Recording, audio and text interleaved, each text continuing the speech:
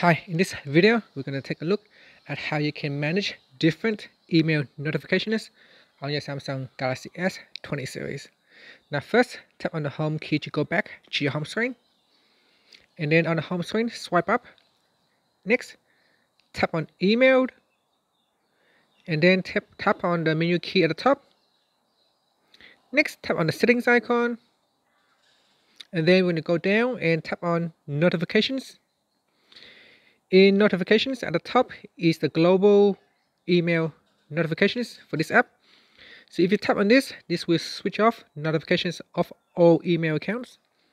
You can also tap on show notifications for each of the individual account. So I got two accounts here, one at the top, another one down here.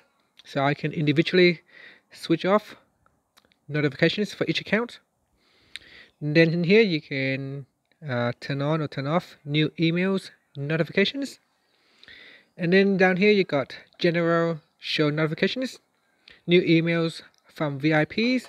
So these are emails from VIPs only, so you can choose to turn it on or off.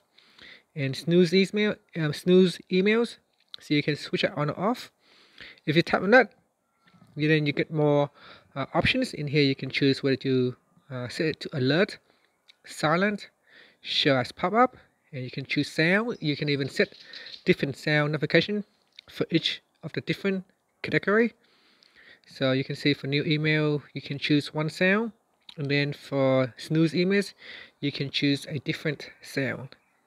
And then you can also set vibration for that particular category notifications. And then you got show lock screen, app icon badges, and ignore do not disturb. So a lot of different options is available for you to set. So you can go through each of the settings and then make the necessary changes. And finally, once you're happy, you can just tap on the back key to go back to your inbox, or tap on the home key to go back to your home screen. Thank you for watching this video. Please subscribe to my channel for more videos.